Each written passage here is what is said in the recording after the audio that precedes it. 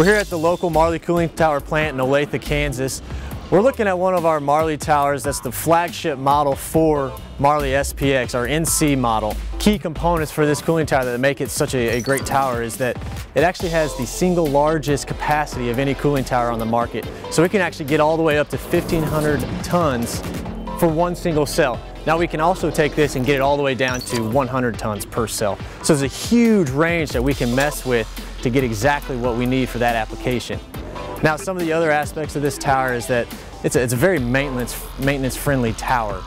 It's very accessible. You get inside, it's open, a huge access door for a tall person not having to crawl in or anything along those lines.